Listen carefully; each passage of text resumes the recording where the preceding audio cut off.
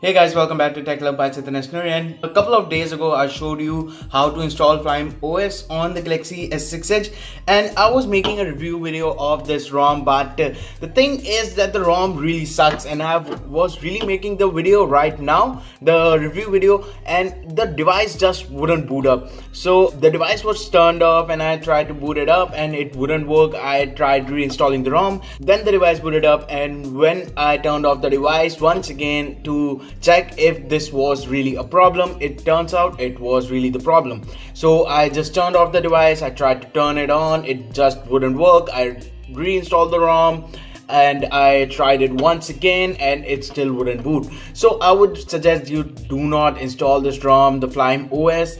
I made an installation video about this ROM a couple of days ago, so I'm here to say that do not install this ROM. It just wouldn't boot up if you turn off your device, so that really sucks. It was a beautiful ROM, but there's a huge problem with this ROM, so I would suggest do not install this ROM.